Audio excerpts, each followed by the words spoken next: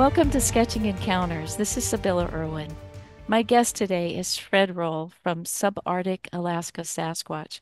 He has an amazing website and interactive map, and if you have not been to his channel, his YouTube channel, you've got to go there too. Um, and I will link that. I'll put that link down below. Fred, thank you so much for being on the show today. Yeah, it's my pleasure. Thanks for having me. And you just please share with us whatever you'd like, because I'd love to hear it all. Okay, well, how about I start with just how we were raised? So, like, some of my earliest memories, I always could hear, but especially my Aunt Lucy, always, she was a short little at the basking lady, but she was the most ardent one. Even when other aunts and uncles were telling her to hush, she would be telling us kids, "Hey, the hairy man's out there," and she would warn us. There was one that lived near the gravel pit, right at the end of the airport runway, um, and just various other things she would spit out. Well, as a kid, sometimes when there's a lot of talk and you don't really notice anything, it's just whatever. Well, I thought I was a savvy kid, because we grew up hearing all the stories, don't turn your back on the woods, don't follow the whistle in the woods, don't whistle in the woods, you don't talk about the hairy man, it'll bring it in, there's bad omen, all this stuff. But when you're a kid and you don't have any life experience with that stuff, it's in one ear and out the other. You're just like, yeah, talk. I'm gonna go and work on my fort. But it. I remember clearly it was 1983 when I took it for granted. And before I get ahead of myself, within small communities, there's usually a lot of, especially up here, people that use a VHF radio like a telephone. And so our neighbors down the hill, towards the end of the runway, the Andersons and whatnot, anytime there's anything kooky going on with bears coming up from Squaw Creek, anything, just anything, they would VHF radio to everyone around so they would know, hey, be aware of a bear, moose, hairy man, whatever it may be. But we would get my aunt would get these calls because we would be little tyrants out in the woods. We're just a bunch of Indians whooping it up. But she would call us in. And, you know, so many times being called in without seeing anything, you kind of build a sense of they're full of it and they're just trying to keep us away from having fun, basically. But it wasn't the case. Well, we were told to stay close. And I ignored it. I waited till everyone was playing and I snuck away to go work on my tree fort. Well, I remember clearly hitting the open trail. It wasn't as much brush. I was surrounded by brush, but it wasn't right up on me. And it was just a straight shot for about 70 yards. And it hit a big batch of willows. And on the other side of those willows off to the right was my little tree fort, right? And I'm on my way. I'm kind of looking at my feet. And all of a sudden, just something gripped me. I don't know what it was. I couldn't recognize it as a kid, but it was my intuition, my sixth sense going, you're being watched. And so I stop and I look and I see a big, tall, dark shadow over in the willows. But my uncle Leo was 6 foot something, 6'4", right? So real tall for a native. But he was. I thought it was him standing over in the brush, and I thought, oh, I'm in trouble. But I realized it's not him because the reason all of us kids are here is everyone's out at the fishing grounds. So he wasn't even nowhere near. He was miles and miles away. So I'm kind of standing there looking, and all of a sudden this thing screamed at me. And that's when the hairy man went from, oh, this talk thing, and it became real. And it was just not even 2 months later, we were on coming back from moose hunting camp, and this is on a fishing boat that we would use for base camp, a 32-foot boat, and we'd take the skiff and run up and down whatever, the Nushagak River. And we were on our way back and got hung up on a gravel bar, but a hairy man started screaming at us from Black Bluff and throwing rocks, and so all his kids ended up down below deck. And that's when I realized how dangerous they could be. um, but again, as a kid, something screaming and throwing rocks from a distance, it's kind of, there's a separation there of distance. And, once you're down in the hole hiding, you hear screams and then hear some gunshots and stuff, but it wasn't. Uh, I guess to outsiders or people who haven't grown up in that kind of environment, it's like, holy crap, what are you talking about? There was something that doesn't exist supposedly up there chucking rocks at you guys, and you would think everyone in the villages would be running to the papers and running to anyone with a pair of ears to say, hey, this is happening. But the reality is there's so much superstition, they don't like to talk about it. So, there's all these dynamics to it. But anyway, not trying to ramble on. I'm trying to give as much context and understanding to Yes. the actual environment, because if you're raised around racehorses, let's say, you're going to know all about racehorses. It's just what it is. And this just happens to be remote Alaska. But so over the years since then, anytime we had seen something, it was always at a relatively safe distance. A couple encounters up close, but they were always moving away and making noise, and we would get the hell out of there. You know what I mean? Hmm. No one in our culture, we're told not to follow them. You'd see tracks all the time. You just ignore them, go to the other way. You know, it's never been in our culture to be out squatching. And it's just not there. It's viewed as inviting a bad omen. You know what I mean? Inviting bad spirits to you. So anyway, outside of those encounters from a distance, up until 2006, I would have told anyone who asked that, yeah, they live, they're real. Just stay away from them. They'll make noise. They'll let you know they're there, and you just leave. You're good. So in 2006, it was the day after my birthday, September 13th in 2006. We left Dillingham, and the reason I know that for sure is not just because of the trauma, but my birthday was the day before, and I made sure it was all right with my elder that I was in some kind of civilization for my birthday. I had just turned 31, and so we leave the 13th, and where we were going was up the Nuyakuk River, and that's up the Nushagak. It's the largest tributary by volume, and it runs from the Wood Tikchik. It runs from Tikchik Lake past Nuyakuk Falls, and the Nuyakuk River runs down to the Nushagak River that circles back down over into basically Dillingham. And literally, you can go from the Tikchik Lake all the way down to Aleknagik, which is the Wood Tikchik State Park. It's like a big loop, right? I'm just trying to explain the waterway. It's water everywhere up there, rivers all over the place. Just Google Earth it. It's stunning. So anyway, it's way up there, 248 river miles, and it took us a couple days. My elder was older; he was in his mid to upper 60s. He wasn't like frail by any means. He was a subsistence hunter his whole life. It's just he moved slower. He was beat up from all the years of fishing, commercial salmon fishing, and all that. Well, so he planned everything out, and me and my cousin, we were the worker bees. It was in our culture. Elder asked for help, you go help. Hmm.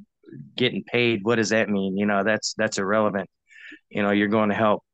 So we all we go up there. It was three of us. It took a few days traveling up the river and all that, but we get there September 17th, and it was about a couple hours before dark. And when we were in Nustuyahawk, we had stopped going up the river, and my elder visited with some of our extended family up that way. And one of the elders there put a bug in my ear about a big black bear. This reportedly, other people had seen it on the berry patch, and he asked me, "If you see this bear, get it for me. I want berry meat. I want the black bear that's on the berry patch." So with that in mind, when we first got to this little, it's a defunct fish and game counting tower. So back in the days, people used to literally climb up on a tower in this remote river and count fish one by one visually. Right. Well, it had all been changed to LiDAR and some other stuff. And so this place had been basically abandoned for about a decade before we got there.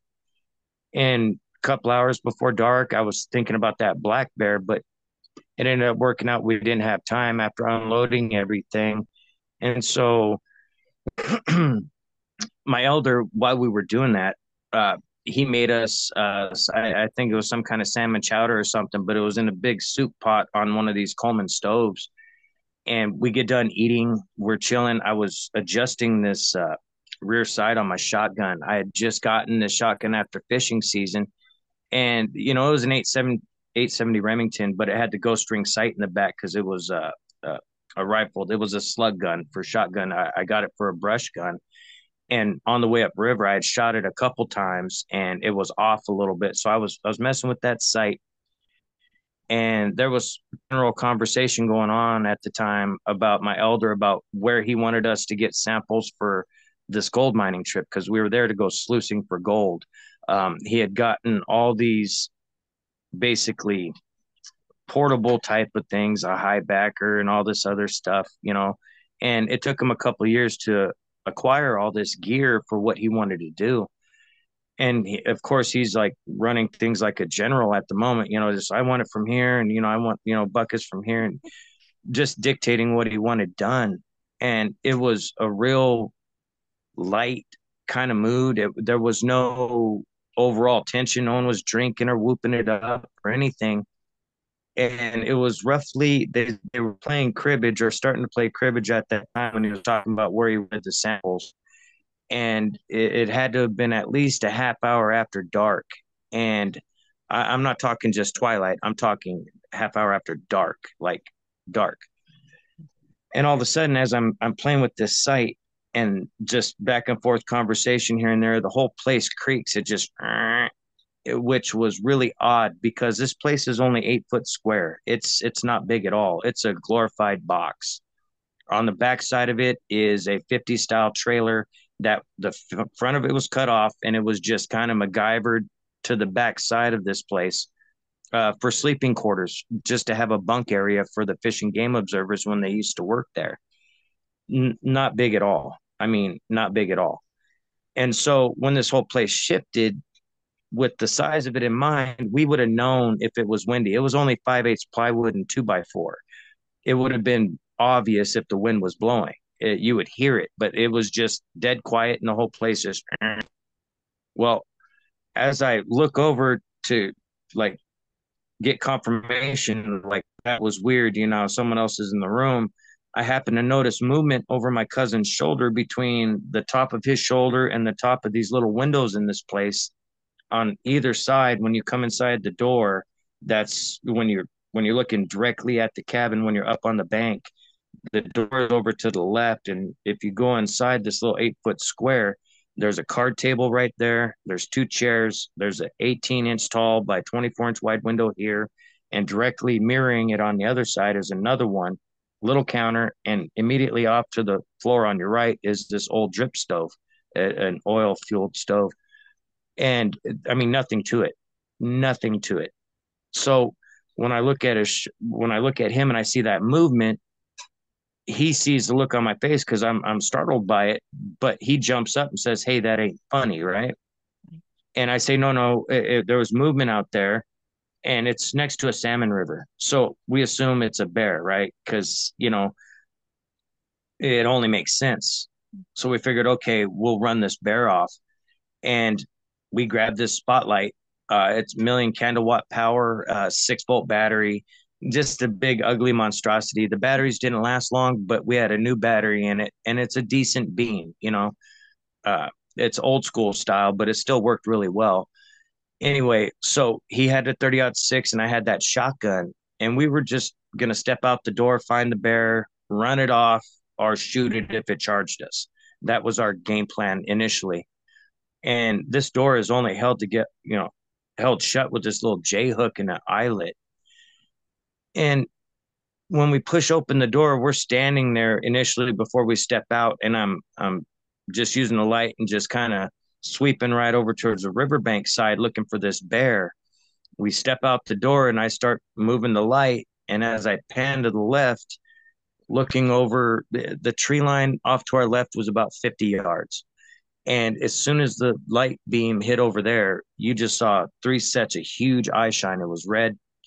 Um, these three hairy men standing there did not do anything. They just stood there looking back at us. Uh, Typically before then, if you saw something like that in the woods, it would always try to hide. It would try to hide its face, but just the fact that they were there was enough to get us to go back inside. But they didn't care that they were seen. Is that 2020 hindsight thing. So as soon as we stepped back inside after seeing those three, I hooked that J hook, and immediately it was like someone put earmuffs on us. It was like this pressure in the room, and all of a sudden my cousin sounded like he was feet away, and in a like a talking through a one of those little string phones, you know what I mean, with the cups, where they sound far away but they're right next to you. Real weird. Yeah. So I'm saying you saw what I saw, right? And I'm looking across the way towards my elder, and I'm saying, hey, there was some hairy man out there. I'd set down the beam, and I was holding that shotgun offhand as we're talking. And as I'm talking to my elder, just trying, everyone's kind of slightly talking at once. But then all of a sudden, my cousin off my shoulder is under that card table they were just playing cribbage at. And when I say he was under there, it was faster than a snap. He was under that table. He had a death grip on that barrel of that 30-06, and it looked like he was having a seizure, but in reality, he was freaking out and looking across the room. And initially we didn't pick up on that, but I'm looking at him trying to figure out what the hell. And he was in the process of wetting himself, and everything was off. You got to understand, when we came in the door and just seeing those three out there, everything was off. Everything went Yeah. surreal. So as I'm watching this unfold, I'm looking over at my elder, and we're looking down at him trying to figure out what the hell, because yeah, I mean, when I say it looked like he was having a seizure. He was literally, his arms were locked up, his jaw was real tight, and he's looking across the room. And once we notice he's looking that direction, across the room towards that other window, me and my elder, as we're looking at him, we look at each other and then turn and look, and roughly 3 feet away, this thing was looking back at me in the window. When I initially made eye contact with it, just before it looked at me, it was looking down at my cousin under the table. So immediately, it's like, what the hell? The the shock to the system. The only way I can explain it is when every fiber of your being wants to run away, but it's stuck in your skin. It's like an electrical jolt. Um, and I was shocked. Now, granted, it's taken far longer for me to explain this to you versus how it happened. But this thing, when it looked at me, it the middle of its brow furrowed down real low, and just gave me this look of like, you're mine. I immediately knew what food felt like. I felt like they were there to eat me. There was no mind speaker, none of that. It was, I felt it. It was the energy in the air. And so it moved slightly. Granted, I was in a bit of a trauma tunnel or whatever, but it started moving, and I instantly I shot through the wall. In my mind's eye, looking back, that was because I thought it was coming around to the door for some reason. I mean, this thing was humongous. Yeah. I only saw from the bottom of the nose to the top of the brow in that 18-inch gap. This thing was very, very large. Um, I shoot through the wall 3 times with that shotgun. It was just a thump, thump, thump. That pressure when we came in the door was normally your ears would just be ringing like Yeah. bad. It was a 12 gauge shotgun, Right. Yeah. but it was just a thump, thump, thump because of the pressure, and the whole place shifted simultaneously with this scream this thing let out. The scream was so loud it reverberated in there. It rang that pot that we had this fish stew in like a tuning fork, like bing. I mean, it was ringing. Wow. The place shifted 2 feet roughly. I almost fell down from that. I mean, it was quick. It was very violent. The motion. I thought it was going to throw us in the river. So immediately, everything's gone to a different level because of the gun going off. My cousin still is not moved from the position he was in. He was identical to when before I turned my head. my elder immediately ducks back into that little, as I call it, the little cubby area, that 50 style trailer, and sits down on the one bunk there. And I I was at a loss. Um, it was one of those moments of what the hell? What's really unfolding, right? And so I put one of the chairs for what just it, I was not in my right mind, but I took one of those little chintzy plastic chairs and I put it up against the door like it was going to do anything. And I took the other one and I sat it with the back of it to this little cubby area so I could see both windows because this little entryway was dead center. And then I had roughly 3.5 feet to either side to these windows. Wow. And I sat there. I was shaking really hard. Every once in a while, I'd have to pump that freaking Coleman lantern. I still can't have a white light above me and the hiss of a lantern. I can't.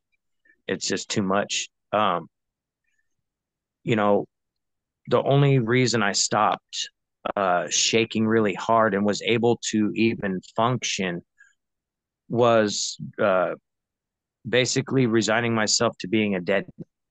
So it changed my mindset from I'm gonna die, and what do I do to all right, they're gonna get me, but what can I do to make it hard? I didn't want to, I didn't want to just give up. You know what I mean? So once I accepted that, I was able to calm down. Um, but I literally sat there for hours, um, just envisioning the different ways I was going to get ripped apart. Uh, of course, life regrets certain shit. Periodically, I was yelling at my cousin to, get up and F and help me. Same with my elder. There was points there where I wasn't nice with them because I felt all alone, and I got two able-bodied people that I know are subsistence hunters. I know they they're out in the real shit, and all of a sudden I felt so alone. And so after, gosh, it had to have been more than a handful of hours, and I finally my cousin starts coming around because during that time there was things said by my elder, but it, it it was a bunch of nonsense that had nothing to do with what was going on. And so I leave that out of it, just because it has nothing to do with the encounter itself. It was just nervous energy, trying to be redirected on a different topic. And I was like, no, no, I just shot this thing. Yeah. We got to do something. You know what I mean? But I was met with, I guess, self-preservation for his own mental state or whatever. But I mean, so my cousin's coming around, and I calm him down by telling him I shot it. It ran off. We're safe now. Uh, I got the gun away from him because when he initially fell down before I shot and the place shifted, once I moved the chairs, I tried to grab the gun from him, the 30-06, because it's a little more powerful. Mhm. But he had such a death grip on it and it was loaded. I didn't want to accidentally shoot him or whatever. But so we get him changing out. We get him more back with us because his cheese was sliding off the cracker hard. He was babbling stuff periodically. He wouldn't make any sense. So once he was fully calmed down, which honestly I couldn't tell you how long that took, once he got up and fully calmed down and changed his clothes, uh, I was asking him, like, you saw what I saw, right? You saw the three sets of eye shine. And he was nodding. He was agreeing, but he wasn't really talking. And then I asked him, how come you fell under the table? And he said, I didn't want to. And I said, what happened? And he said, from where I was standing in the room, I couldn't see what he was seeing just by where I was. But from his vantage point, he was looking out and it was further back away from the window and it showed its teeth at him. And when it showed its teeth, that's when he said everything was like he lost it and was under the table. And he said when he fell under the table, this thing came in closer, and then a second later we turn and meet eyes. So yeah, it was. You got to understand when he was telling me this, tears were running like a faucet. Uh, snot bubbles and all. It was a bad scene. Um, and so everything was quiet. After I shot and the scream happened and I sat there, it was dead quiet, not a peep. I mean, when a moth would hit the window, Mm. there was I can't even count the times I almost just lit the place up with that gun, just shooting through the walls or windows or whatever. Um, so anyway, once he calmed down and we started talking about getting out of there, and we were tethered. I mean, we sunk an anchor, like, gosh, it had to have been at least at minimum 50 feet from the shore back on the tundra, because this particular skiff we used was a 22-foot flat bottom, and it was used commercial salmon fishing as well. So it had a long anchor line for the tides, right? So it could be anchored up no matter what the tide was. And so anyway, that's what we had tethered back. And so we're going over all these things, right? Planning our escape. And as we're doing so, my cousin brings up, let's grab the light, the spotlight, and let's see if they're out there. Let's see what we can see. And you know, take it from there or whatever. So, I agreed. And what we had to do was kill that Coleman lantern because we're getting that mirrored effect. It was bad enough with the spotlight, but with the Coleman above our heads, it was even worse. But so we kill that and we're beaming out the riverbank side first, and there's nothing. Um, how long we actually looked with the light, uh, it's kind of hard to say. That part's a little blurry just by time and terror, but we looked, you know what I mean? We were making sure that there wasn't anything on that side. And then we went to the side on the riverbank side, inland side from river, to look where the three sets of eye shine were. And we beamed out that direction first, and we're looking for the eye shine. There's nothing. We don't see anything. And as we pan back, off the back side of this place, uh, away from the riverside, there's this outhouse there that was built long time ago. And again, everything was built with minimal cuts. So it was a very odd shaped outhouse, single sided roof, but it was 8.5 feet tall, and it hadn't been used in forever, but it was sitting there. And as we pan back to that point, this huge black silhouette was behind it. It wasn't right up on it.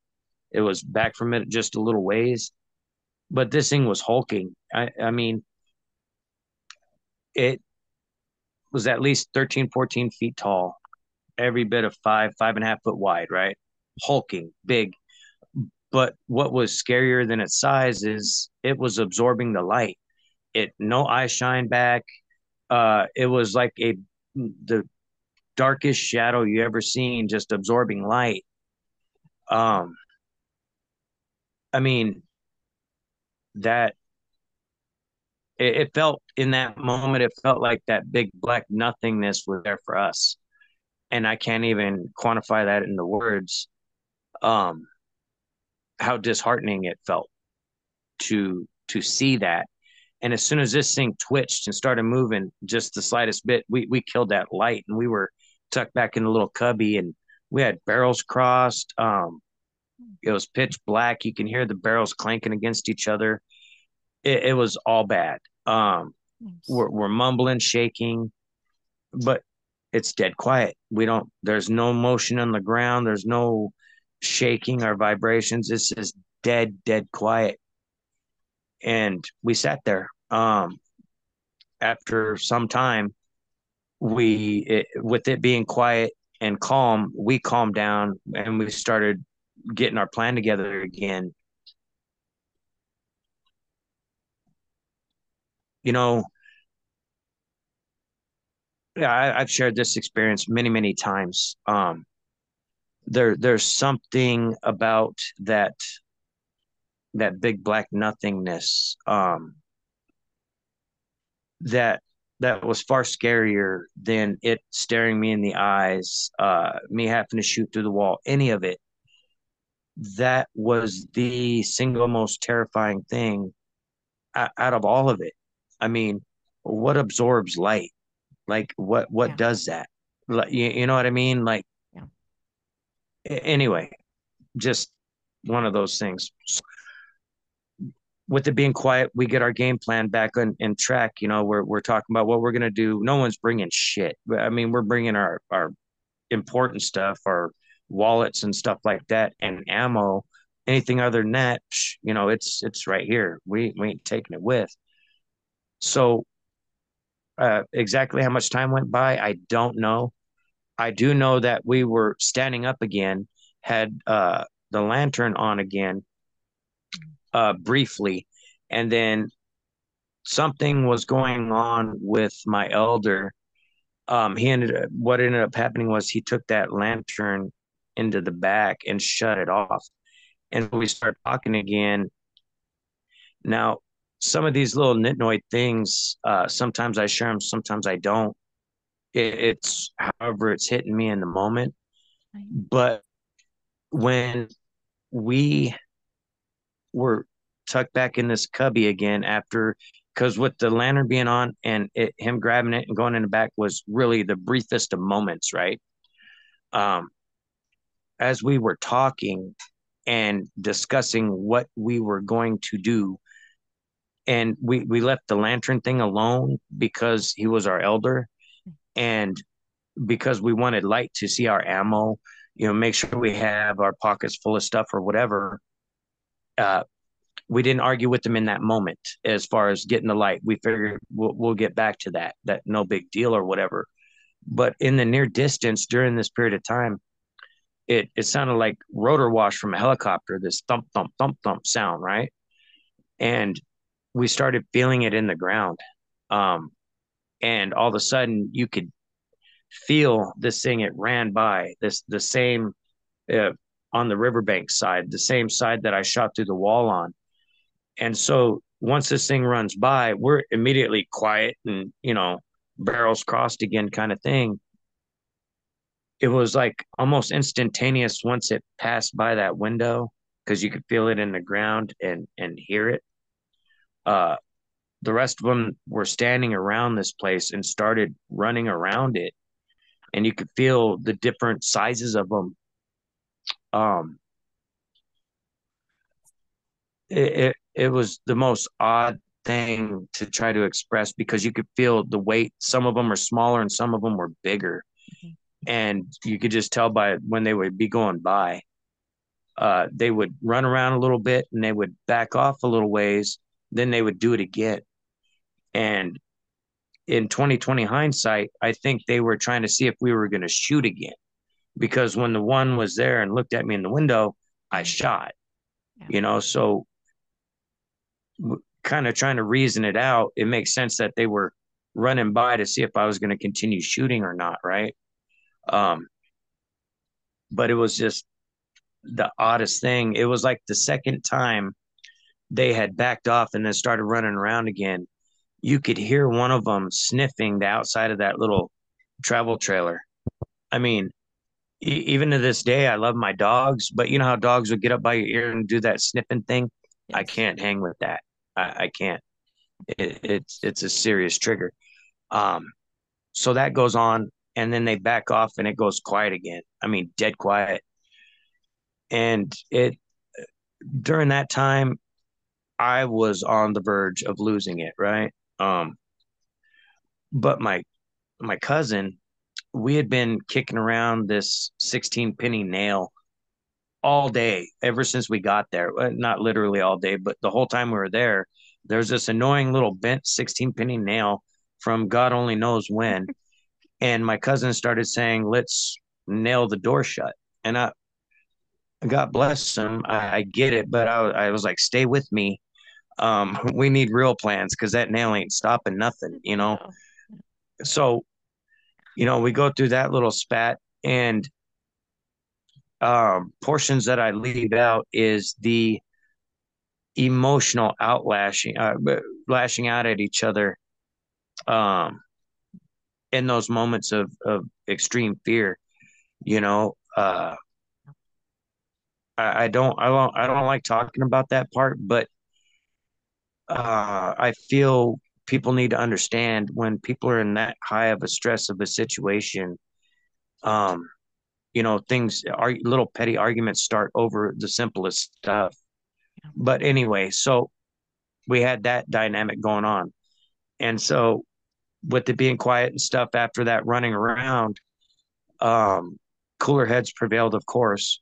We get back on our game plan, and it was to make it to the skiff, cut that line because we're tethered, and he would jump in, fire up the skiff as I helped our elder down the embankment because we were on the high bank and it was a bit of a cut bank, and you had the grass and stuff hanging over the lip of a 6 7 foot high little riverbank, and it it was fairly steep trail going up it, but once you got to the top, it was just a straight little 20-foot path to the little shack there.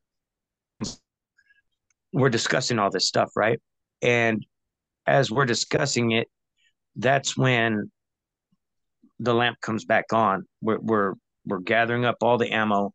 We're we're discussing what we're gonna do. I hand him my pocket knife, and I'm like, you gotta cut that bow line when you jump down, and I'll help the elder, and you start the skiff. So we get all that dynamic down, and that period of time is a little bit fuzzy, Mhm. um, just because of how things were so uh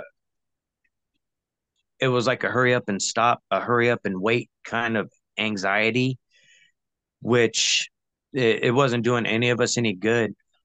But that time of year, we're on like a 12-12 light cycle, and the sky is just changing like twilight, like, right? Once we're fully got our game plan going about what we're going to do. And just as we are getting up by that door and getting our nerve to execute our getaway plan, um, it sounded like a pellet gun starts hitting the wall, and it's the wall we're about to go out of the door side, and there's no windows. It's just that chintzy door. And again, you got to understand, all of this is unfolding in an 8 foot square, a whole lot of nothing. Right. And so it sounds like a pellet gun. It's like a thack, thack sound. And it was a slow cadence at first. And then it was just, it like transitioned into a hailstorm, like real fast. And again, boom, we're right back in that cubby, right back to barrels crossed, lamps dead. We killed that. Um, it had ran its course with fuel. It just, everything was all bad. There was no, our togetherness wasn't there in those moments, which is shameful on all of us. But with the extreme stuff going on, it was when I started really feeling messed with. Like it seemed like every time we had an escape plan, and we had conjured up the bravado to try to make it happen, something else terrifying would happen. It was like they were feeding on our fear. That's speculation, but that's how it felt. It felt like we are being toyed with. And so we sat there. I'd like to say about 45 minutes to an hour, but again, it was, I mean, just everything was so messed up. It's hard to say it was 45 minutes exactly, right? But once things were quiet and we were quiet finally, um, it was getting light enough to where we could see that tree line without a flashlight, right? So it was plenty light enough. We look outside again, nothing, nothing, and that's when we're like, okay, we're gonna go. So we line up. I'm behind my cousin. He's got my shotgun at this point, and I got the 30-06 Elder behind me. I have my Elder's 12 gauge shotgun, which is an old Wingmaster, and we swapped out the bird shot for slugs. man, that shotgun is such a monstrosity. But anyway, I have this big old shotgun over my shoulder. We go out the door, and man, it is fast. It was like we practiced it our whole life and never did it together at all, you know. But we hit the riverbank, and my cousin's down there like right now. Wow. I'm helping my elder from behind me come around, and again, it's a cut bank. There was dew on the grass. It was real slippery there, so I'm literally leaning down, helping him get his footing.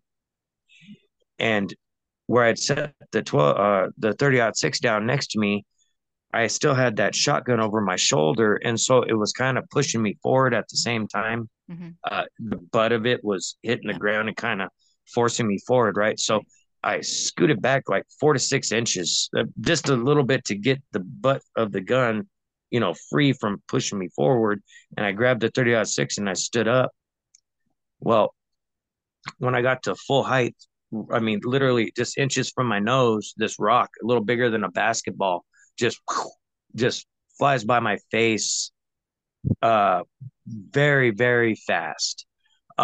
Immediately everything goes slow motion. My eyes lock on it, and this rock impacted about 3 feet of river water, fast moving river water, and impacted the bottom, and you heard it crack before the water could close over the top of the impact. It was thrown hard, and that had to have been in the air by the time I stood up because it.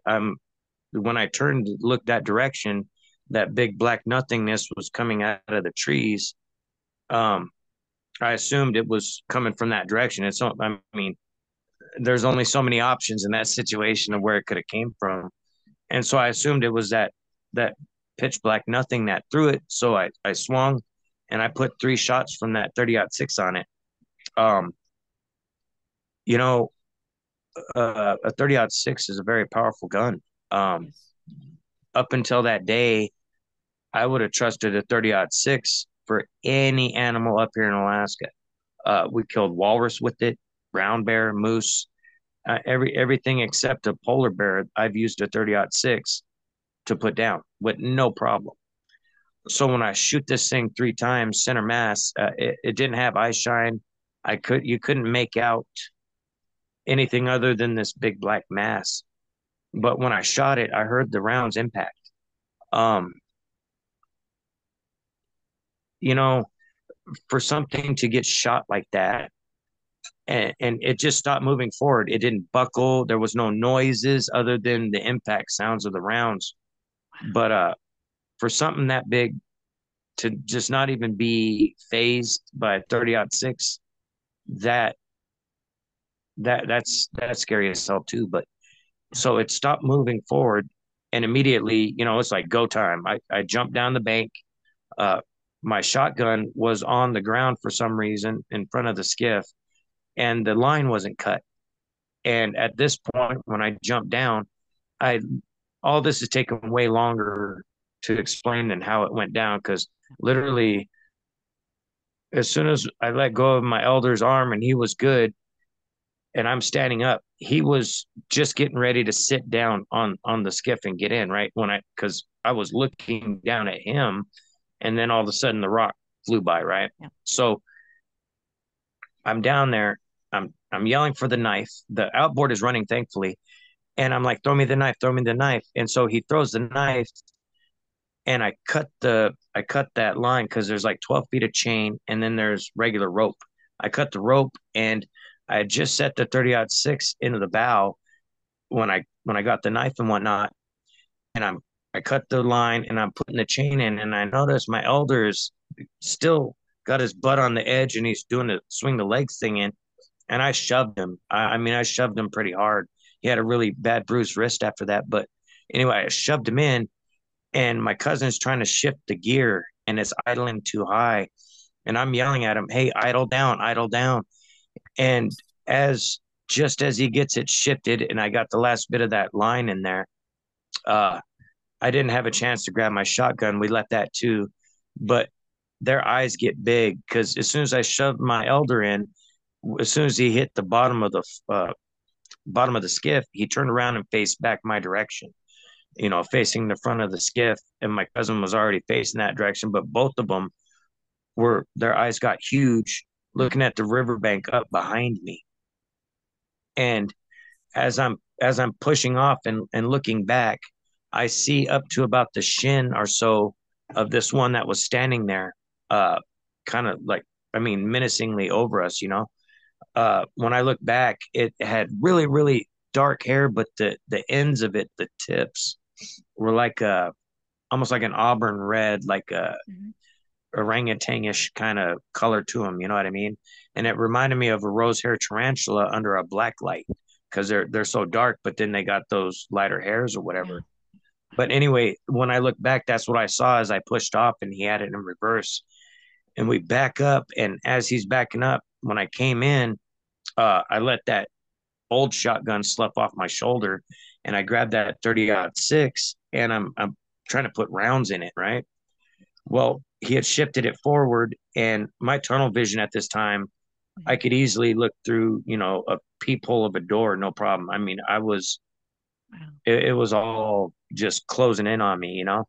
So I'm getting these rounds in. I'm looking for the 220 grain rounds that I knew we had. It's a bit chaotic, you know what I mean? Yeah.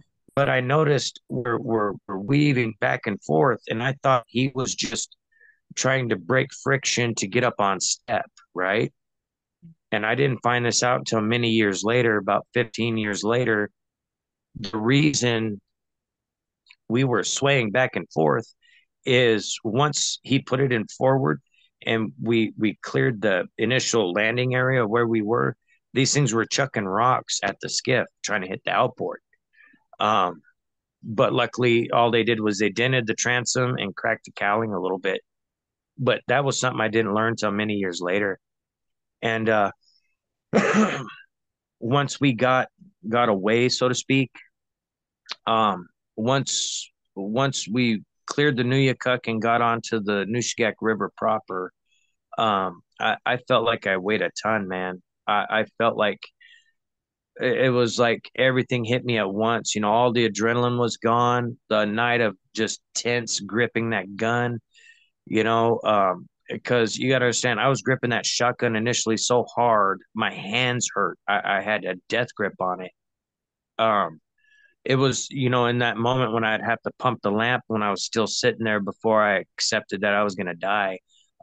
It was so hard. I was so scared to let go of the handle of this gun, even though I'm still holding it with the other hand, and pump this thing because I didn't want to be in the dark. It Yeah. was, yeah, it was a bad night for sure. Um, but again, up until that day, I would have been like, they make noise, you leave them alone, they go on about their way. Yeah. But that really changed my point of view. Um, as far as what they can really be about, you know. And again, it's 2020 hindsight, but it was an attempted ambush. We were lured out. And had we taken a couple more steps, had we not seen that eye shine, we would have walked right around that corner because that's where the path went by that side going back towards the outhouse. That's where naturally we're going to see if it's following the trail to scare the bear, right? But had we not seen that eye shine, we would have walked right into the one around the corner. It was Wow.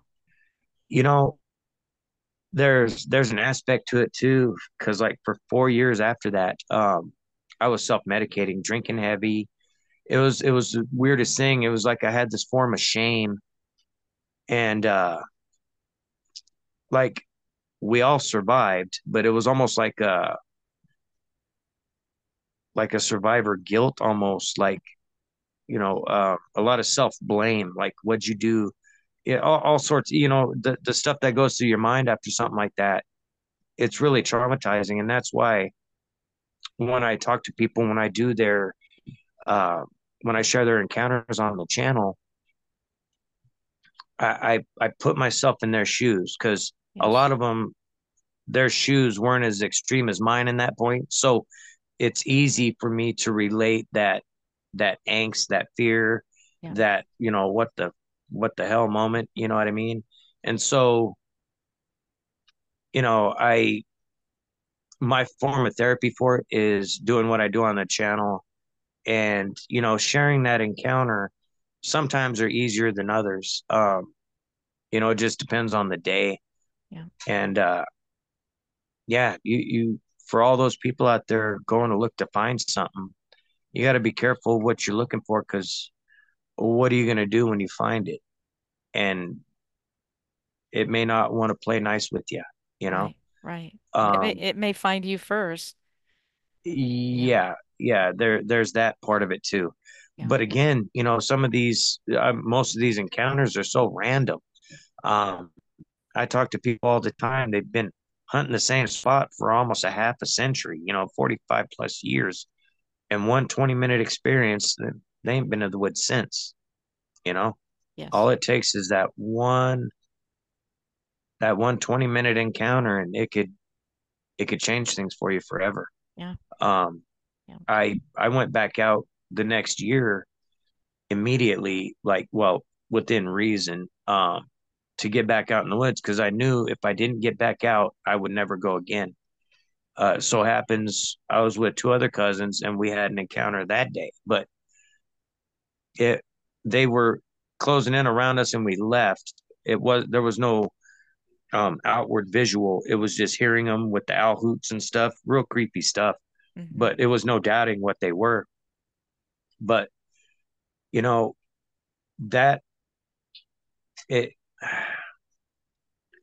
it really I used to have a passion for what's over the next hill. I still do, but it's very reserved. I'll internally get excited about it, but then it's like, ooh, it killed the joy of the woods for me.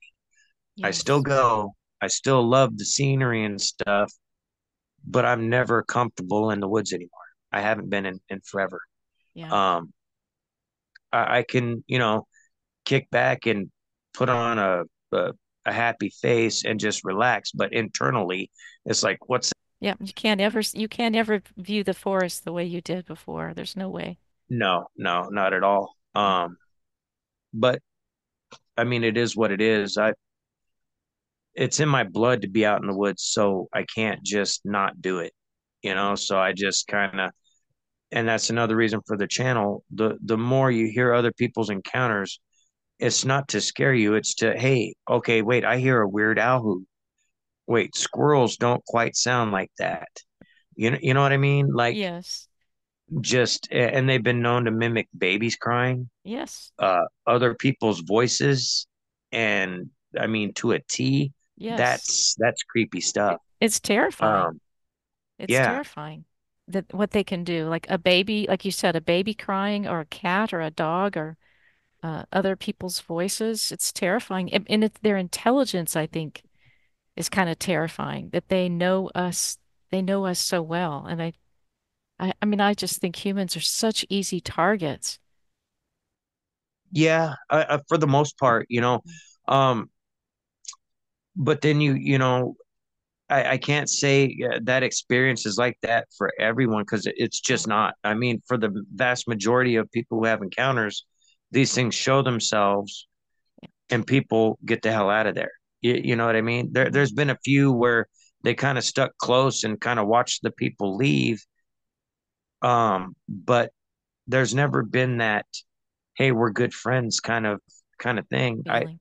I still have some encounters to share, and some people have had far less aggressive experiences. But even Dan, when he was rescued by a female up on the Golcana River many years ago, um, I asked him, I was like, "Wow, that's the first time I heard of one of these things being helpful."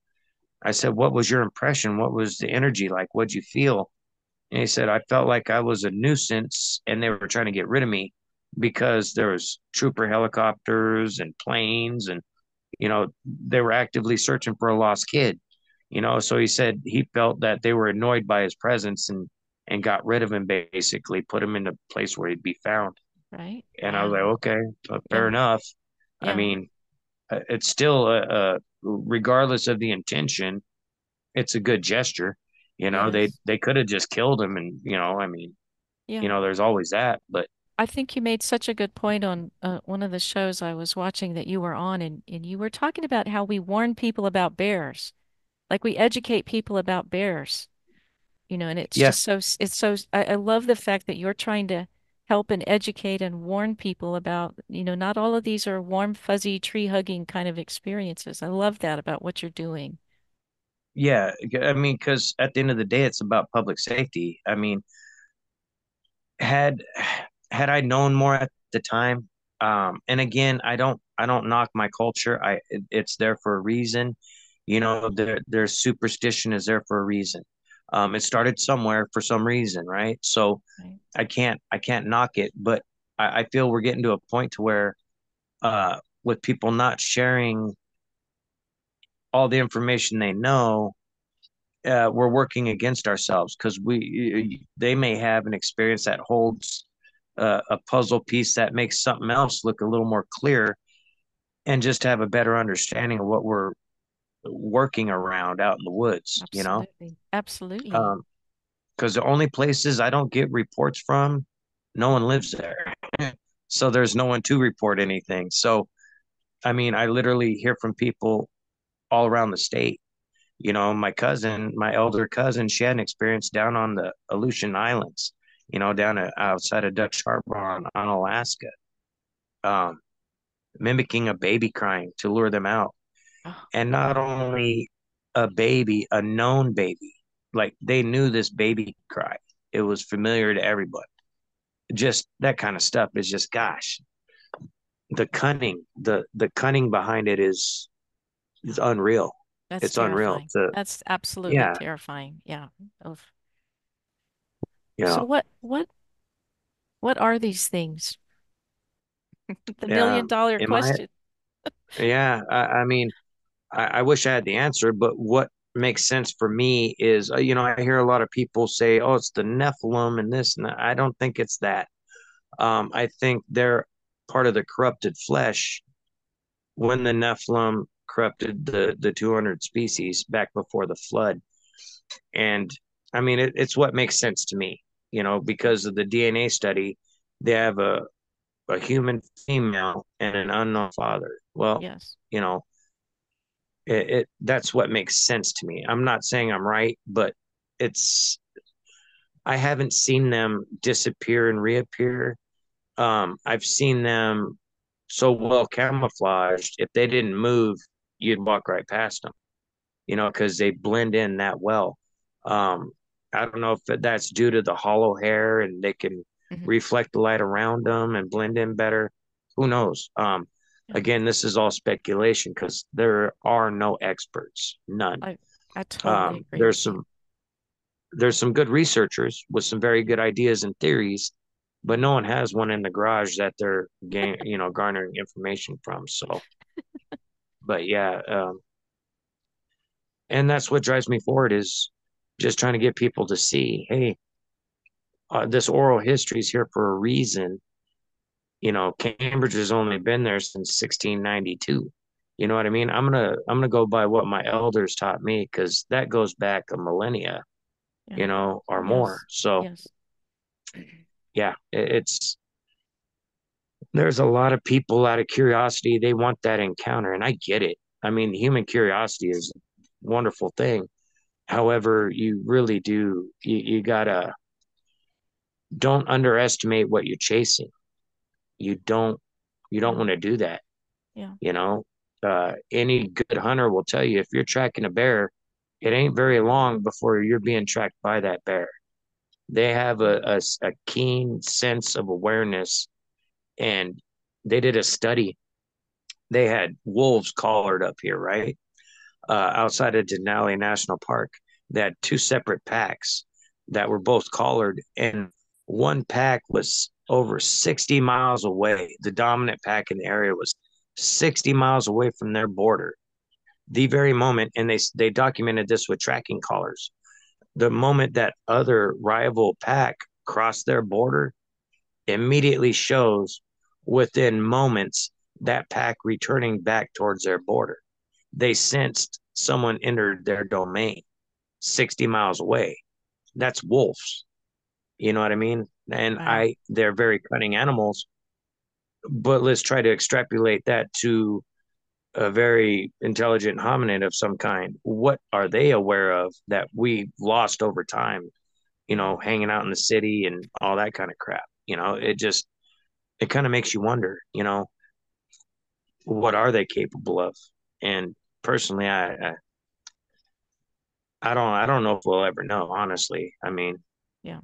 I I feel we may be at a tipping point with all this UFO disclosure, right? Yes. They're putting it out in a way where they're playing dumb with it. Oh, well, this happened and we don't know nothing about it, but it is there and it's true. I think it's just a matter of time before they play dumb with this as well. Yeah. And I think one of the things that may be causing them to not be so forthright and make reports more known is the liability issue. Just here in Alaska, what 500 to 2,000 people every year go missing. Missing. And again, they're not all hairy man related, but you got cases like Mary Wilson, and a hunter from out of state. I think he was from Tennessee or Kentucky. He was up at Coldfoot hunting caribou, and he walked in open tundra and stuff to go and get his pack, less than a mile away or something like that during broad daylight. Poof, gone, just Mm. gone. No sign. There's a rumor the troopers weren't allowing tracking dogs. That's not true. The dogs weren't tracking anything. The Right. dogs were not working. They would just lay down or stay in their kennel. Um, then you got Mary Wilson. She gone without a trace on the Stampede Trail. Her truck was found at mile 6.9. Her grandson was in the back seat, a 2 year old, a little dehydrated but safe. Now, they found personal belongings of hers a mile further up trail and no sign of her, none. What would cause a woman, grandchild, to be left in the back seat and her go the wrong direction for help? You know what I mean? Yeah. There's this, and there's a million cases like that out there. The hardest thing about trying to find real information is they will put out a missing person bulletin. And on that bulletin, it's just who it is, last place they were seen, last thing they were wearing, the last known location. That's it. You get no backstory. There's no context to it really. And because they have that default of we can't give you any information, it's an open investigation. Right. You're not going to get any real information. Yeah. It's just, I trust me, I tried.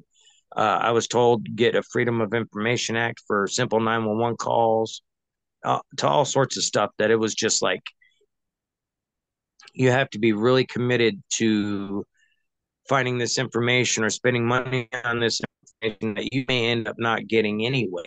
You know what I mean? It's Yes. like, what's it really worth to you to invest all that time and energy and funds into it if you're just going to sit there and get told pound sand? Right. It's not.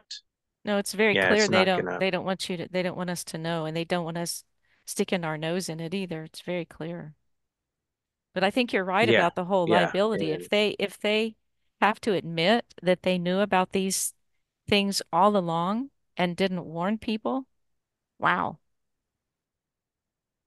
yeah, yeah. It could be a very very ugly situation. I mean, Very, the very class ugly. action lawsuits alone, it would, yeah, it'd be a crippling mess. Yeah. Um, yeah, I try not to let my mind go that direction because it's just so aggravating.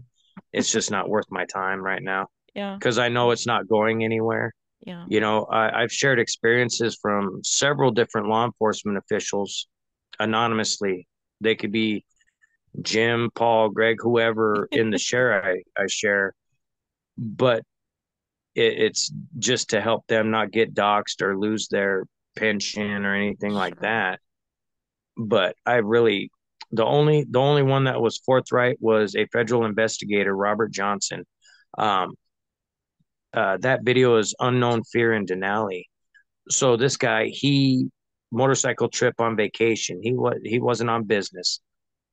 He drove his motorbike up here in like a week from Idaho or something. And he was with his son up in Fairbanks riding around because his son was in the military, and he damaged his bike somehow. And he went into Fairbanks and was like, "Hey, what's it going to cost to ship this to Anchorage?" And in Fairbanks, they said, "Well, shipping it from here to Anchorage is going to cost just as much as it's going to cost you to ship from Anchorage to Seattle." So he's like, "Screw that, I'll drive it. Screw it." So he's coming back from this little vacation on his motorbike, nursing it along, and he gets to Healy, Alaska, which is basically the hub for Denali. All the tour buses go there. You got the Princess Lodge and all that. So there's this little lodge called the White Moose Lodge just on the outskirts of town. And behind this lodge, it's just mountains. It's nothing but beautiful, gorgeous mountains. But anyway, so this guy, federal investigator, been to this, as his words were, I've been to Sandbox several times, anti-terror, da da da. He listed off all these accolades of the missions he had been on and stuff. Well, something started banging on the back of that lodge. He said he felt like a scared 5-year-old boy with whatever was hitting that place was hitting it so hard. He knew it wasn't mechanical. He could tell it was organic, but he said it scared him, like that primal fear. Yeah. And he didn't see anything. All I heard was a banging. What do you do with that? You can't really, you report that to management, of course, but everyone in the place, there wasn't a whole lot of people staying there at the time, but everyone was out in the little gravel parking lot looking at the building, and no one was volunteering to go around there to take a look either. Yeah. Just oof. But what friend of mine or friend of yours do you know of that even without seeing them instills fear? That's not a friend, in my opinion. Yeah. Just saying, Yeah. just an observation. And Uh, it's a yeah, crazy kind of fear too. It's not like any fear that you've ever experienced before. It's like you said, it's yeah, that primal fear, that fear that kind of locks you down where you just absolutely cannot hmm move. Like you can't move. You're just yeah. frozen. It's yeah. You either freeze up or it's that flight, and you would beat Yep. Carl Lewis on a track meet. You know what I mean? Like, um, it's one of those things, and everyone reacts to it differently. Yeah. It's I hear people all the time, "Oh, I'd love to see one and this and that," and it's like I get it, but you really don't, Yeah. because just because you want it a certain way, like the Patty footage, gently walking away, nice open area, you're not necessarily in real danger in the Danger. moment. Versus reality of it is you don't have a choice of where you meet up with it. It's Yeah. not your decision whether or not it's going to be aggressive. No. And I've talked to many people who had a gun in their hand and once they saw how big it was, Yeah. they didn't they wanted nothing to do with shooting at it. And I get that, you know. Yeah. Um yeah, it's definitely, I wish there was more answers, you know what Me I mean? too. Me Um too. I do too. go ahead. I guess we're kind of hoping that some of the people that we talk to will have pieces of that puzzle. Right. No, fair enough. Fair enough. And with the map, I'm actually we haven't had a chance to do it yet, but with all the data we're compiling, we're gonna take time of year, Hmm. uh time of day, type of aggression, whether it be breaking a tree, throwing a rock on up, and just see if there's a pattern to Pattern. it, Yeah. whether it be an odd year, even year. We know a lot more occurrences happen in the fall, but just get that data down on paper and see if there's enough compelling, anecdotal evidence to maybe go, okay, this time of year over in this area, we'll have a better chance of, coming across something and maybe getting some answers. But Yeah. again, that's still a work in progress. So we'll see how that works out. Yeah. Yeah. So do you think it's going to be one of those, you have to have a body to prove I know that I know you know they exist, so there's no, I mean, do you wish there was a body that they would bring in a body and prove it or Yeah, actually, I do. And I tell people, that jokingly say, "Oh, we'll get a body and drag it downtown." Well, you would have to take it to City Hall and film an autopsy on the spot, Yeah. multiple people there on Yeah. Facebook Live, everyone recording this, because if you just go with the body, no one is going to hear anything about that body. You know what I mean? You literally Yes. would have to put it in everyone's face and have them come touch it, smell it, look at it No. right now, Yeah. and No, you're and right. get organic, just let it spread that way, because Yeah. any other way, I don't see it working.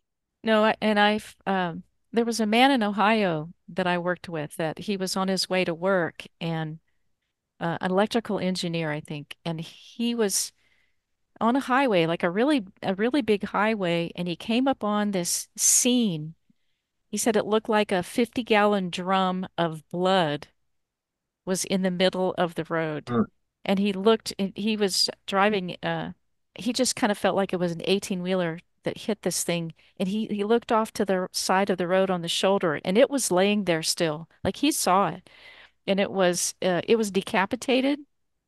So that's why he thinks it Ooh, was an 18-wheeler that hit it. It was decapitated, and I think one of its arms was missing, but he saw the body. And he happened to be on the phone with his wife, who was a nurse, and he told her what mile marker, to go, because she was going to be, I think, leaving for work at 6 that morning.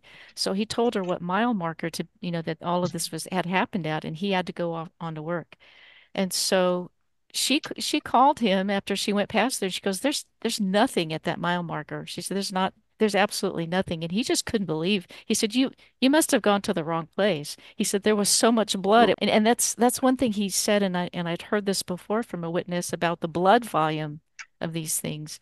And so he went there after he got off work, and he said, and sure enough, he said they had sanitized the entire area. He said they must have gotten one of those steam, like, have you seen those machines that are it's like a street cleaner, but it shoots steam and then it vacuums it back up. He said that must have been what they did. yeah, They've totally sanitized the whole area.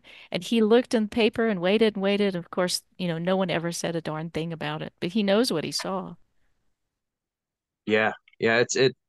There's so many stories out there like that as well. And grant you, some people want their moment to shine, and they, tell a wild story or whatever. But I mean, I've talked to so many people that want nothing to do with attention. You know what I Yes. mean? They would Yes. rather, they're just like, what the hell? Like what's really going on here?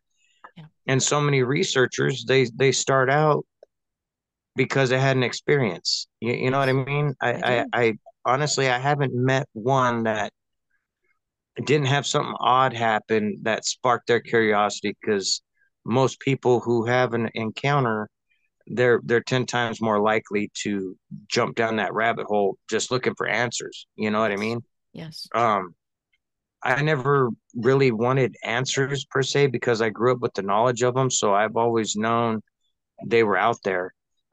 My biggest thing now is, what's that switch between them just shaking a tree to you being dinner?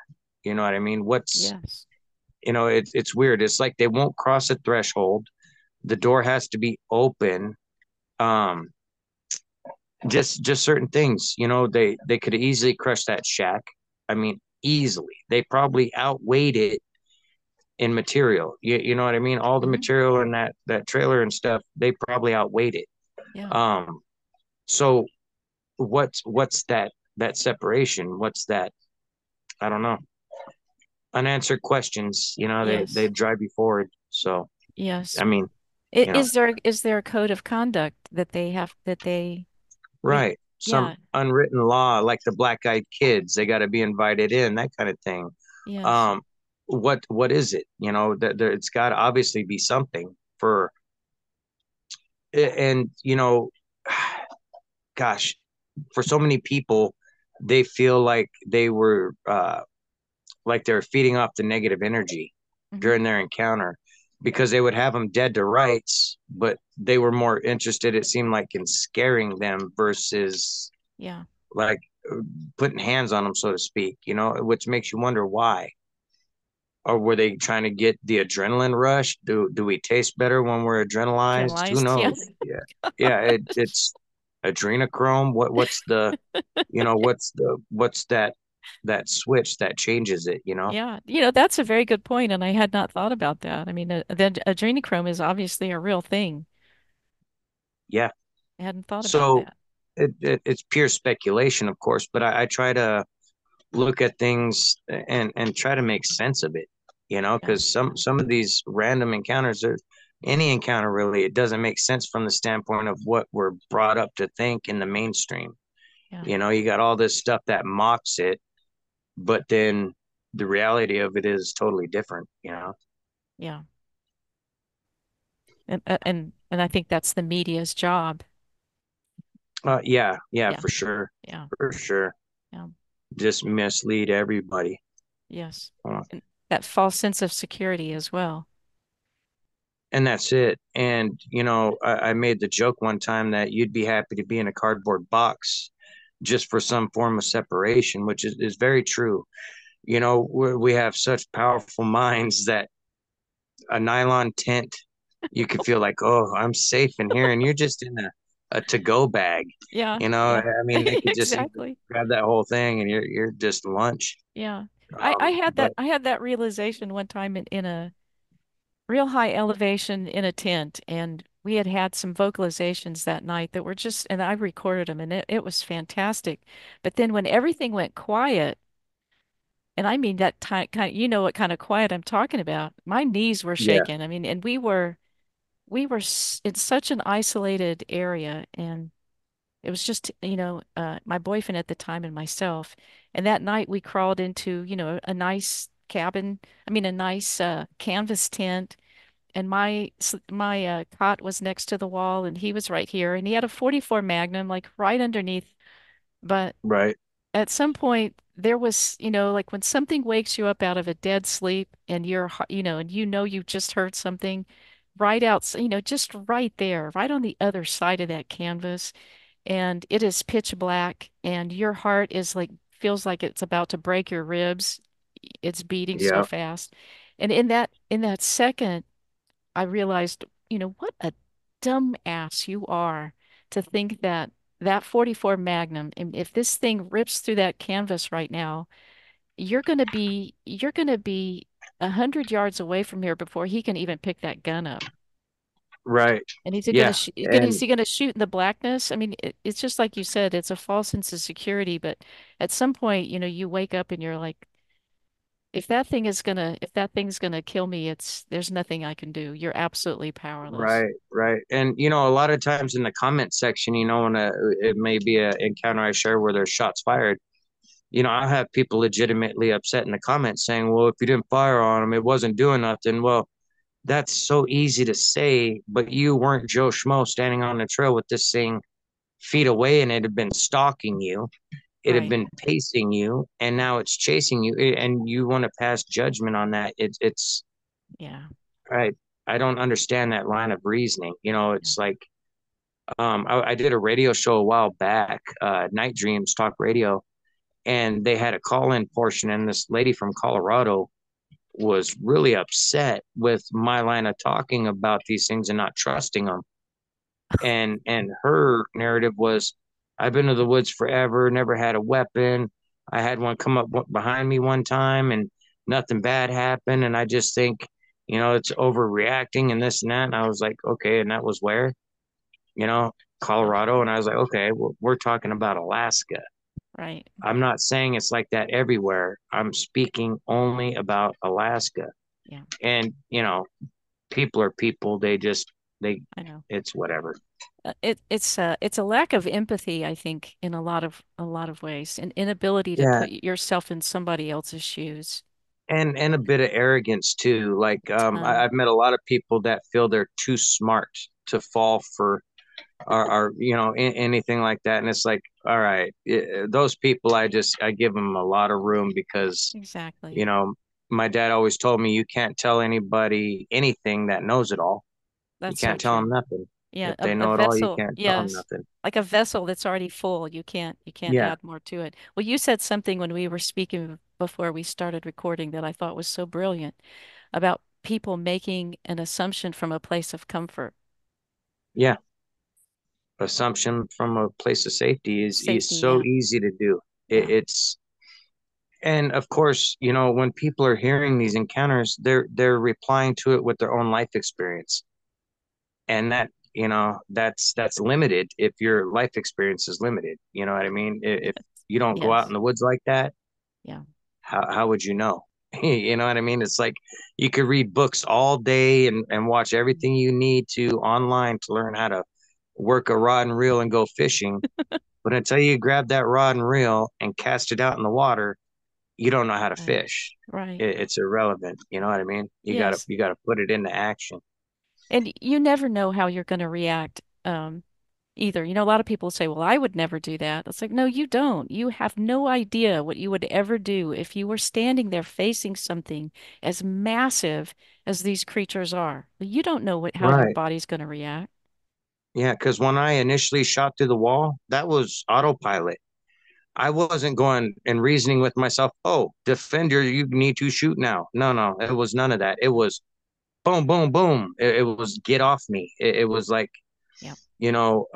before Kerry Arnold passed, he asked me, were you protecting your family? I was like, no, I was protecting myself. I Self. mean, they came into focus later, but in that moment when I was eye to eye with this thing, it wasn't no one else existed. It was just I had to defend myself. It wasn't some thought out plan of like, oh, I'm macho and I'm gonna Yeah. shoot it. Yeah. That just wasn't there. But your action saved y'all's lives because at that point then they knew that you had firearms and that um Right. And I think, I think we changed their game plan because them luring us out for an ambush didn't work. And then we're shooting shortly after that. I think that had a large portion to do with how the rest of the night went because everything else they did was almost checking to see if we are going to shoot again, you yeah. know? And so, yeah, I think it changed their game plan because, again, we could have easily walked around that corner and God only knows, you know, it would have been too late. We would have been too close to it and its size to have really put up any kind of defense, Yeah. you know? Yeah. It was just, oof. If, Yeah. when I tried to share this experience with Discovery Channel last year, Expedition X, we were out in Willow. I was with Squatch Bait, as I call him. He hates that. I introduced him to Dr. Jeff Meldrum as Squatch Bait up in Fairbanks last year. He's like, you asshole. But anyway, so it's funny to me, so I do it. But anyway, so we're with the Discovery Channel. It was about a year ago. And they reached out to me wanting to their Expedition X was coming up here and they're doing stuff on Alaskan cryptids or something. And so I was like, yeah. Anyway, through all the drama or whatever and the back and forth, we ended up agreeing to do it. And they asked me about someone else who would be willing to share. And I knew of him and his experience, and I pointed it out. So they agreed. And so we're up in Willow, um, at this location site, NDA and all that, whatever. Yeah. But so I start sharing because the host, Jess, the girl host, not the guy host, of that show, was there, and the other guy was somewhere else filming. But anyway, so she was there interviewing me, and she asked me a couple questions and asked me if I had any experiences, and I told her what I just shared with you, and up until the point of firing on it with the 30-06, everything was dead quiet. The whole crew, there was like at least almost a dozen people all around us, right? One of the camera guys literally started getting ill, and that portion they didn't show any of that. I was on that show for 45 seconds, but irrelevant. The check cleared, so it's all good. But they literally left so much of what I gave them just out of it because I wouldn't do anything scripted. Yeah. I would not go against my my moral compass, and they knew that going into it. So they had to keep it real cut and dry because they had hinted around at some things, and I'm like, I ain't even. I'm only here to be interviewed and I'll go on my way. What you guys do with your show, have at it. But Yeah. I'm just here to give an interview. I'm not Yeah. a I'm not a participant in that portion of your little Yeah. expedition there. So Wow. have fun. Yeah. Well, I so love your channel. I literally just go there and I'll spend the entire afternoon into the evening just going from one show to the next show to the next show. I love the style of your show. I love your I love the organic way that you tell the stories. You know, Right. you don't have to dramatize them. You're just telling what happened, and that's dramatic enough for these poor people who've had some of these Right. harrowing Right. experiences. I love your channel, and I hope it just continues to grow. And I'll put the link down below, and hopefully everybody that sees this will go to your channel and subscribe as well. And do you have Right. Right. memberships? Do you offer memberships? No, no. I don't even push my own web store, Sabilla. I I have two separate web stores that are underneath the Yes. menu at the website, but I okay, so to share an elderly woman's encounter of not feeling safe at her own property, her husband had passed, and then to turn around and go, "Oh, hey, by the way, I got new shirts." No, I That totally that get to it. me is the Yeah. most tacky thing. Yeah. It's there for people who happen to look for it, and Yes. I rarely mention it. So, Yeah. No, I love it. I it's not membership is something I couldn't do because I don't feel I could put a price on someone else's safety. That's just tacky, you Yeah. know. No, I get it. I totally get it. It, Yeah. Yeah. I'd rather share everything I come across versus make extra content Yeah. for a paywall. It's Right. just I'm good, you know. I'll be all right. No, I love that. And I love your map. I love how you can click on your map.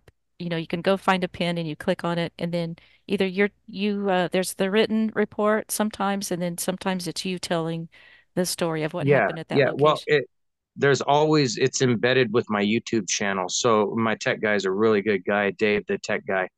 God bless him, because I don't have that technical knowledge, but he took my idea and I laid it out for him, and he nailed it. And so you could pull up a pin like you were saying, and it'll give a brief description, and then you have the option to just click right on the video from right there, which I think that's a lot. It makes it more accessible to people who go, oh, I got to go somewhere else now. Instead of having to backtrack out of there and go to YouTube and all that, they can go immediately right there. So, Right. Yeah. you know, Yeah. it's basically a reference map so people can know, oh, hey, Kenai Peninsula, let's see, we're going to Ski Lake. What's happening over there? And do you have advice for people, Fred, other than um, don't go looking for these things? And, if there's someone who finds themselves in a situation where they're, face to face with these things, what's your advice? Uh, Aim for soft tissue. Center mass did me no good. Shoot for the neck, eyes if you can see them, groin, knee, something like that. If it's aggressive. Other than Yeah. that, I honestly I don't have an answer for that. It's all Because of situational. It's all yeah, situational, isn't exactly. it? Yeah. And it's so random. I've talked to so many people that had guns in their hands, and the thought of a gun didn't even cross their mind because they're in shock of what they're seeing. Yes. And that's something that people sometimes they fail to recognize the shock to your system. Yes. I knew they existed, but to see that damn thing right there in my face, that was a shock. Like you can't even put it in the words. Yeah. It's just yeah. Just be careful. Um, Grant you the more eyes out looking at looking for something, the more likely we're going to gradually get more evidence that's not just anecdotal. Right. But again, hopefully it's not at a huge cost. Yeah. But at this point, no one knows. And don't be out there alone either. Oh no, don't go alone. Especially in real remote areas. I mean, I go to certain places by myself, but I'm never alone, if that makes sense. always protect yourself. What's your life worth to you? Years ago, I worked armed security and I went to buy a bulletproof vest and I was complaining about the price, right? And the sales guy, he goes, I was like, well, what's wrong with this? And this was 20 years ago, I was like, what's wrong with this one that's 1200? And I said, this one doesn't look any different. And it's like three times that. And he goes, well, what's your life worth to you? And I was Oof. like, okay, yeah, all right. Oh, fair enough. Let's discuss level 4A body armor over here then. I get it. Good But in point. the moment, people don't think about that. Yeah. There's your own human dynamic involved, and you can mentally prepare as all as you want until that day happens and all your plans go out the window. Like Mike Tyson said, you have the best plans in the world till you get punched in the face. Then, the plan's gone. Exactly. So just be aware, sometimes your plans ain't shit. And So you just true. gotta go with the motion of what's going on. Yeah, that is so true. If you ever have any witnesses that would like to have their sketches done, that would be interested in, I mean, not necessarily for the channel, but if there's ever someone who got a really good look at it, and they would like to have their encounter sketched, I don't charge witnesses for that. I would love Okay. to work with some. I know a few people that I could reach out to and see if they'd be interested for sure. Okay. Most definitely. Yeah. Yeah. Because I'm very interested in what people are seeing, also. Yeah. Yeah. Yeah. Cause I always ask, what did you see? And, Yeah. I appreciate people being honest when they're like, I was freaked out. It was big and it was dark. Yeah. I respect that because that's real. Yeah. Um, but for the most part, it's pretty standard. A lot of people will say it looked more caveman like Neanderthal like versus an ape. Yes. They would, on a scale from gorilla to Neanderthal or caveman, they would lean towards caveman. Yeah, almost universally. You know what Yes. I mean? So Yes. I'm not in the camp that they're big dumb apes. I Amen. think there's far more going on with them than we realize. I think they're definitely an ancient being, in my opinion. I totally agree. And they've been around long enough to know how to bypass us and how to surpass us out in the woods. Yeah. Yeah. Well, I Yeah. think most of our lives are so patterned. We go to sleep at the same time, we get up at the same time, we do the same things. All Yeah. we have to do is a little reconnaissance to figure out how to avoid us.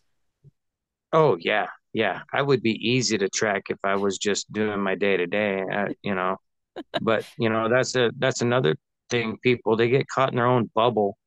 Yeah. And even though they don't go out into the field or into the woods to do anything, they sometimes I feel they get caught up in these little chat rooms and these little echo chambers, Yes. and they get a false sense of what's really happening out there. Yes.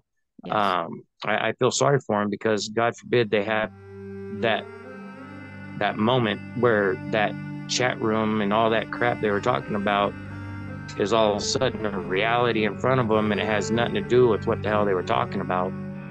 Yeah. That could really be dangerous for some people. Absolutely. Well, I think, you're trying to mitigate that with what the knowledge that you're sharing. And I so deeply appreciate what you're doing. And I'll promote your channel however I can. I just think you're a No, great I job. appreciate it. And Yeah. if you let me know when this is going to air, I can make sure that people are aware of it and, Awesome. send them that direction. Awesome. The people who watch my show genuinely, they're really good people and stuff. They typically go and see whatever I'm, being a part of or whatever. So, Yeah. let me know and send me a link or whatever, and I'll make Sure. sure to send people that way for sure. Okay. Thank you so much. Yeah, you have a good one. We'll talk again soon. Okay. Thank you. Bye-bye. All right, bye.